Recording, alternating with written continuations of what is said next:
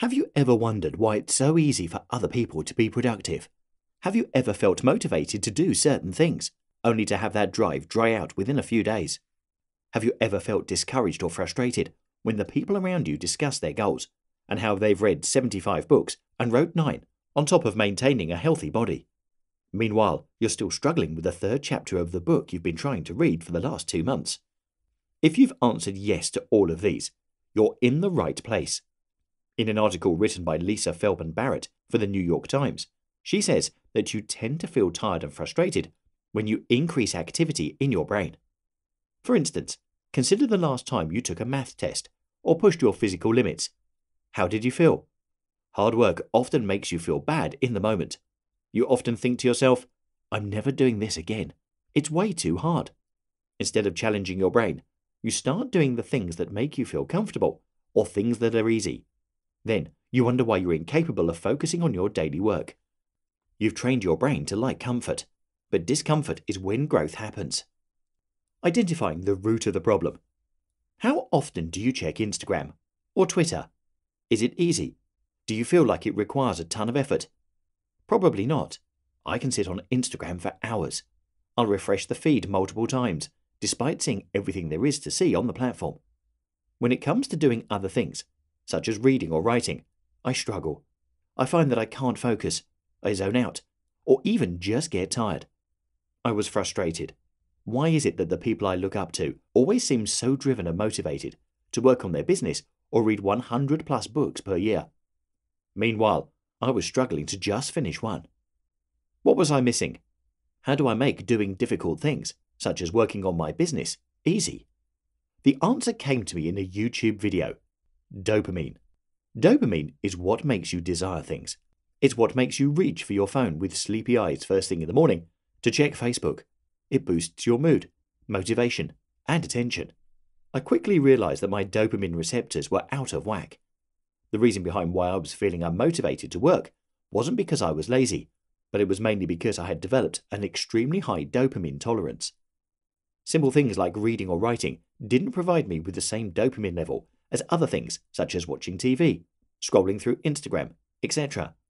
Your brain doesn't care that the levels of dopamine that you're consuming could be damaging to you. It just wants more and more. What's wrong with having too much dopamine? Our bodies have a biological system called homeostasis. This means our bodies like to keep an internal physical and chemical balance. Whenever an imbalance occurs, our bodies will adapt to it. Basically, when your brain gets used to having high dopamine levels, those levels become your new normal, which forces you to create a dopamine tolerance. Doing day-to-day life things will inevitably become impossible for you to do. On top of that, reading, writing, working, or improving yourself could be even more challenging. Ever wonder why you can't stop watching Netflix when you know you have work to do? Ever wonder why it's impossible for drug addicts to quit? Speaking of which, in an article written in Healthline, certain drugs may interact with dopamine in a way that becomes habit-forming. Nicotine, alcohol, or other drugs with addictive qualities activate the dopamine cycle. These substances can cause a quicker, far more intense dopamine rush than you'd get from those double chocolate chip cookies.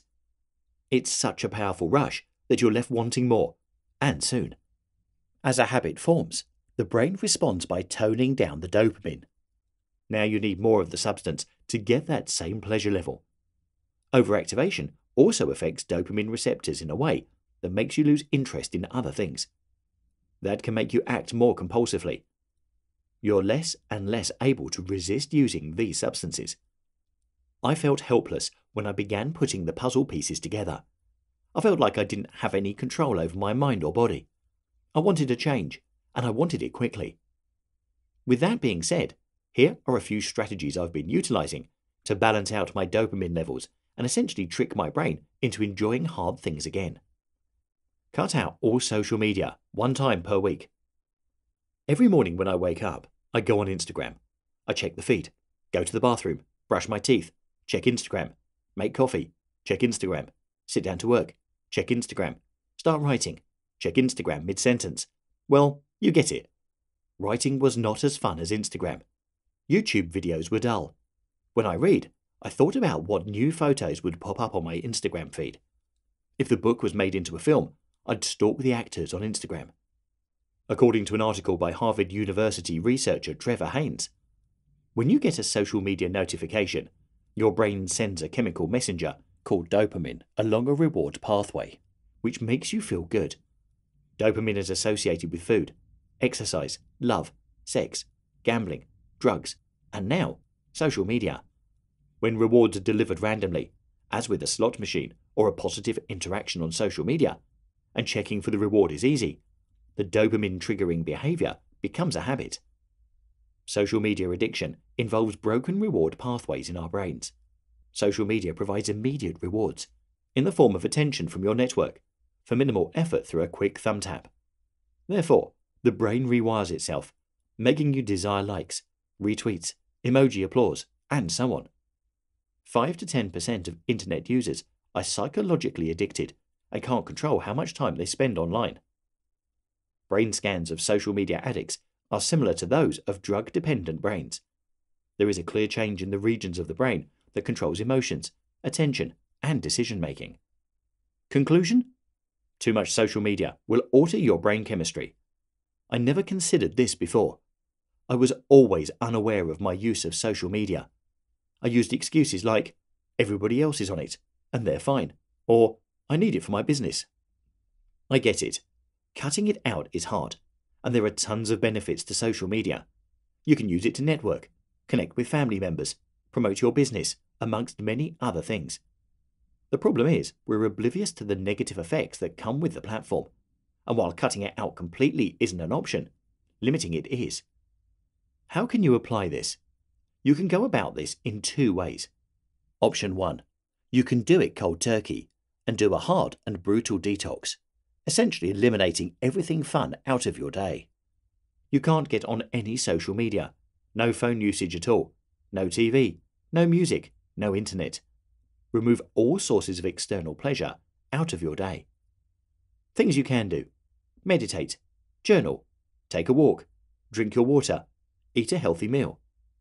You're going to starve yourself of all the things you find exciting, and in turn, it'll make the less exciting stuff fun again. Option 2. Pick one day of the week and refrain from one of your high dopamine behaviors. For me, this is not going on Instagram every single Monday. The easiest way to do this is deleting the app from your phone. Write "No IG today" on a sticky note and put it somewhere that you'll constantly see it. Or you could even have an accountability partner for this. Your first day will be challenging, but the more you do it, the easier it'll become. Consider the costs of inaction. When you're trying to motivate yourself to do something, you usually think about what you will gain from it. For example, when I'm pumping myself up to go to the gym, I tell myself that exercising is good for me. I've been sitting all day, and my body needs to move. And usually, I remind myself that if I work out, I can have something sweet. That always gets me. However, something I've started doing is considering the repercussions of not doing the things I'm supposed to do. If I don't exercise and take care of myself, my health will deteriorate. If I don't eat well, I won't think clearly. I'll feel sluggish. If I don't work on my business, I won't succeed. By considering the repercussions of not doing the things you need to do, whether that be in your personal life or even your work life, you're developing a focus on the potential losses you might experience. In turn, increasing your drive to get things done. How can you apply this? Psychologist Ana Sofia Batista says that goals are made of 2 parts: the things you want and the things you don't want. Keeping the things that you don't want in mind, failing, not having incredible connections in your life, not being able to support yourself, not going after your dreams, can be an incredibly powerful motivation mechanism for you. I practice this daily. When I get into a negative mindset and want to give up, I go for a walk and consider what I could potentially be giving up if I don't apply myself daily. It's a brutal mechanism, but it's powerful. It took me a while to accept that something as minor as social media could affect not only my work ethic, but also my ability to take on challenges. It's frustrating to think that you have so little control over your mind, but gaining that self-awareness is the first step in turning the tables. It's not going to be easy, But if you want to see a drastic and positive change in your life, you're going to have to go out of your comfort zone and cut out the things that hinder you. Good luck.